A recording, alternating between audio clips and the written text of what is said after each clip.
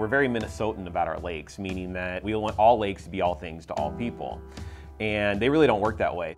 I think in some lakes they're so shallow that you can't support certain types of uses. And this is not a popular discussion in the state right now. A shallow lake is defined by the regulators as any lake that's less than 15 feet deep, or more than 80% of the lake is less than 15 feet deep. And that's important because at 15-foot depth, light would penetrate down to the sediments. You would expect plant growth. Well, shallow lakes have a different dynamic because they don't what they call turnover, because they aren't deep water lakes. Deep water lakes have a cold layer and a warm layer, and in the fall when the seasons change, it tends to recycle. Deep lakes tend to be cleaner because they can kind of segregate that higher nutrient, colder water during the summer. And shallow lakes get warm throughout. They have a lot of lake turbulence because even wind can turn over the water, and so all those nutrients that are stuck in the lake sediments resuspend. So not only do you have phosphorus and sediment and all these nutrients washing into the lake, there's also all these lake sediments that recirculate and cause really high levels of phosphorus, particularly in our area, that causes algae blooms and feed the lake plants. We've lived in this area for about 15 years. I think that people don't know the classification of the lake that they live on. Understanding the ecology of a shallow lake, I have understood it, but not necessarily my husband. So we've had some healthy conversation about what is a reasonable expectation of recreation on a shallow lake. He's purely interested in water skiing.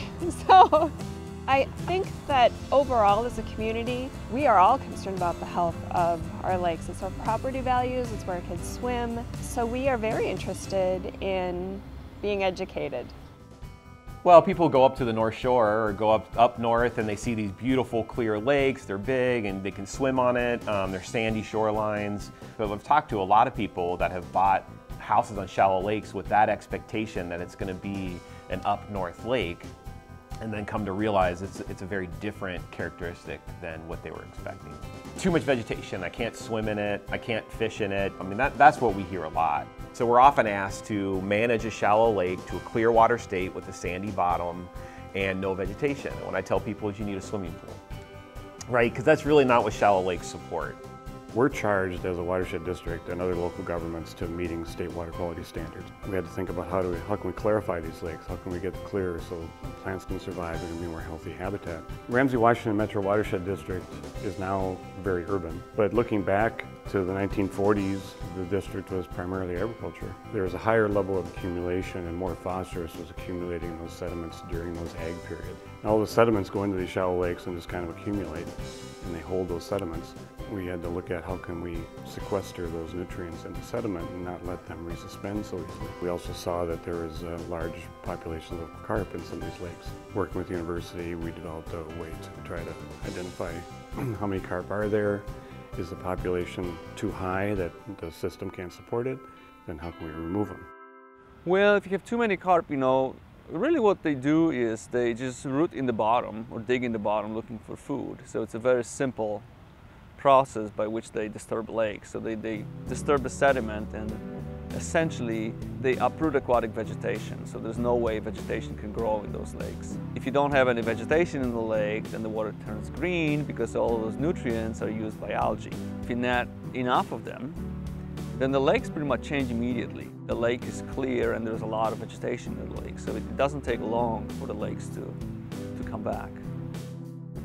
The reason the lake was free of plants previously was that the lake was so cloudy and such poor water quality that the plants couldn't grow. But then you have an algae-dominated system where you have, dangerous and awful algae blooms throughout part of the year. The alternative is green lakes with a lot of algae. Shallow lakes exist in two states, and this is the difference between a deep lake. They either want to be in a turbid, algae-dominated lake where the water is really green or brown, there's not a lot of vegetation, it's not good for wildlife, it's not good for fish, and that's what we call the turbid water state. Or they want to be in a clear water state that's dominated by plants. And so in that case, you have clear water, lots of aquatic vegetation, not much algae, but you can get vegetation that breaks to the surface, it's going to be fairly thick that's in there. The lake doesn't want to exist in between those two states. It wants to be one and the other. What we have is a ball and cup diagram, and in a ball and cup diagram, what it's showing are the two different states that we have shallow lakes in. Now often what people want is they want us to manage the lake for a clear water state with no vegetation. Well, what you're asking us to do is to take the ball and balance it on the top. The ball wants to fall either into a turbid water state or a clear water state. It's very difficult to maintain it there. So that's kind of the impossible task of a lake manager or shallow lake manager, is to keep it in that condition. I think what people like is the clear water or clean water in the lake, but I think a lot of people are a bit surprised by the amount of aquatic vegetation that is growing in lakes once you remove the carp, right? And I think that that's a natural state. In shallow lakes, there normally should be a lot of aquatic vegetation, but because there's so many carp in lakes, people have gotten used to shallow lakes without vegetation, right? So this is sort of like the new norm. People look at shallow lakes and they normally see no veg, so I think that's the way it's supposed to be, but it's actually not true. We see this over and over, that whenever carp are removed from lakes, people are a little surprised that, wow, there is all of a sudden all this vegetation growing in the lake. They're more challenging to manage, absolutely. I think, but that's the fun part. And it's not just a matter of managing one component, say total phosphorus. It's a matter of managing and balancing the fish and the plants with that, and then really bringing in the user. A lot of what happens in a lake system is Mother Nature, so to speak. Man has manipulated the system a lot in the past, but we're trying to get the system back to something that's more of a sustainable system that's good for the majority of the population, not just for lakeshore residents. You start with saying, what do you want out of your lake? You have to start there. If you understand that, then you can say, okay, this is what the lake can support. Now how do we try to find the crossover to the maximum extent we can, and then work from there? The district does look at both sides. We try to figure out what do the lakeshore owners want, and how can that fit in with the management programs that we have in place, and how can we alter what we do to better accommodate their needs as well as maintain water quality, and also look at the taxpayers of the entire district. Everybody's paying for this stuff. We've addressed what we feel is our primary job, and that is improving water quality, and we've done that. We're trying to wrestle with how is water quality management connected with recreation, and if there is a direct connection, we've said, okay, we should be somewhat involved in managing that. So we can balance some of those things. If the lake has some deep areas, you can use aquatic plant harvesting techniques, you can use herbicides, you can clear certain areas while you're trying to balance the necessary ecological benefits of the vegetation community while also supporting some of those uses. There are tools in the toolbox to do this. The challenge is they're expensive. Probably will get more involved in it, but at this point the question is exactly what do we do?